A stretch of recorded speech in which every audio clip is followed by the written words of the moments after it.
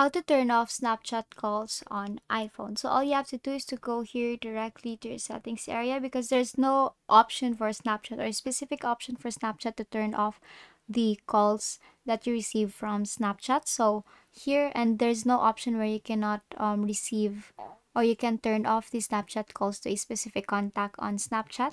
So what you have to do is to go here to your settings, and you can go here and scroll all the way down up until you see your Snapchat application. And here you have to make sure that you will see the allow Snapchat to have an access on.